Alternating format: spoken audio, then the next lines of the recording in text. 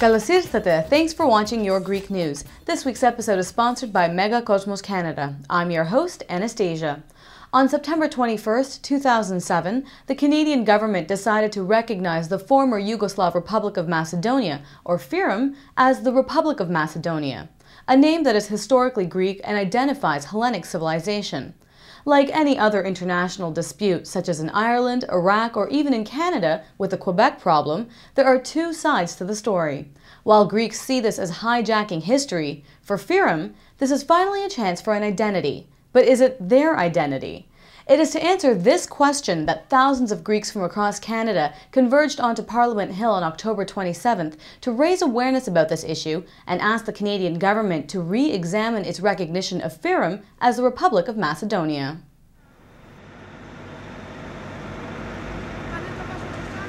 Crowds of Toronto Greeks gathered in the parking lot of St. John's Orthodox Church hours before even the sun had risen to embark on a journey to the nation's capital.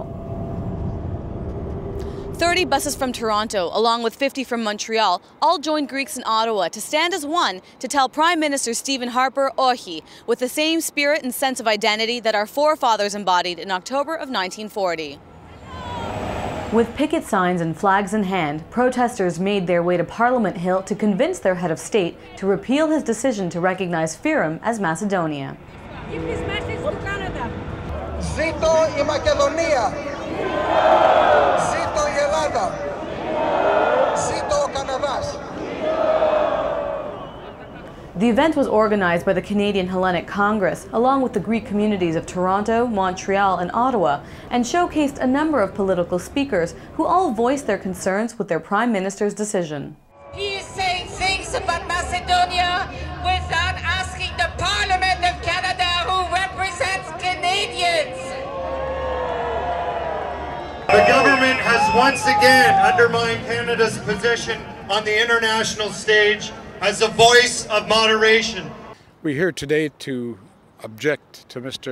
Stephen Harper's single-handed decision to declare that Canada recognizes the Vardaskan government or territory as the Republic of Macedonia. And he didn't even wait to have the bill discussed or anything.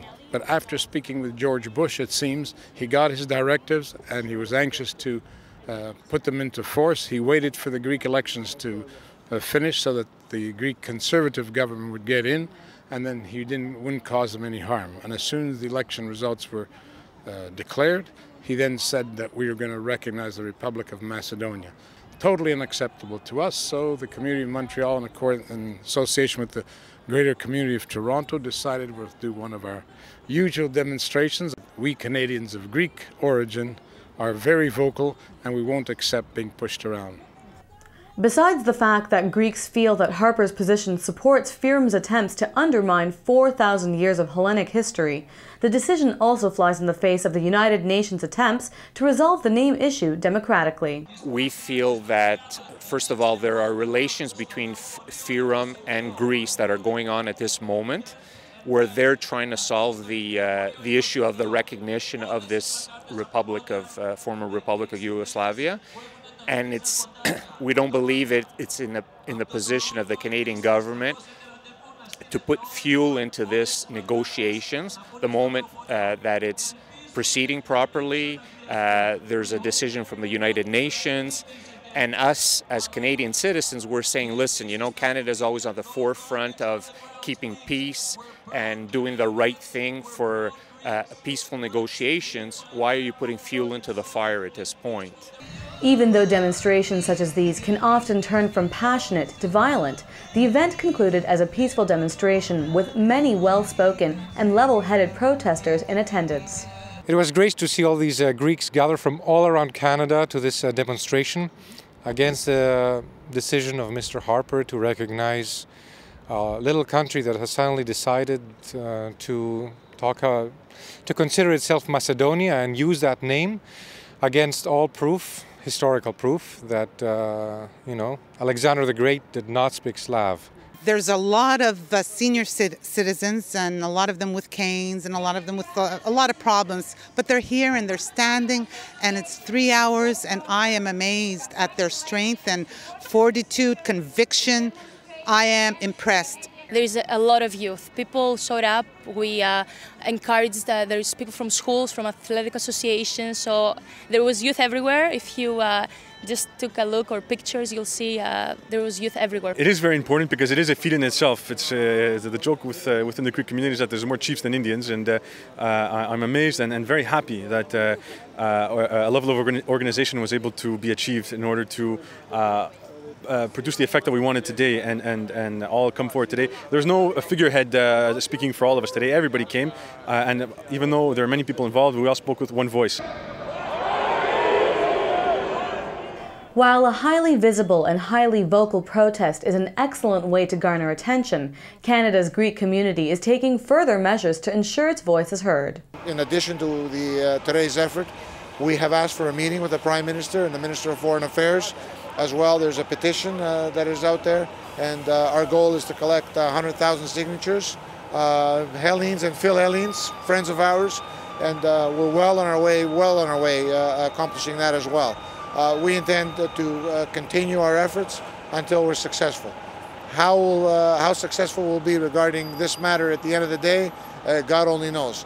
But us Greeks are known for not selling our ethnic rights.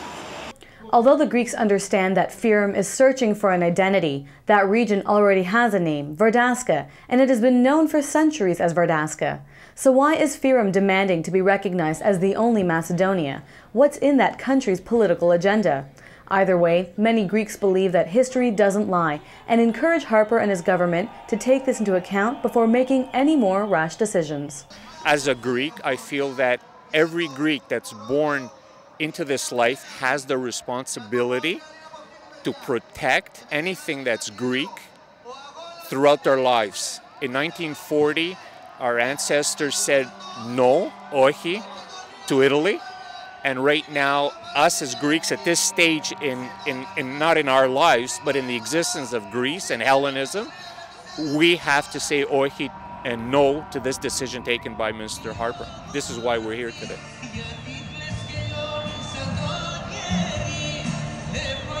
If you would like to have your voice heard, the Greek community of Toronto has organized a petition to send to Harper and encourages everyone who can to sign it. Go to greekcommunity.org for more information or click on the link below if you're watching this on yourgreeknews.com. Thank you for watching. Please be sure to join us next week. I'm Anastasia, bringing you your weekly dose of Your Greek News.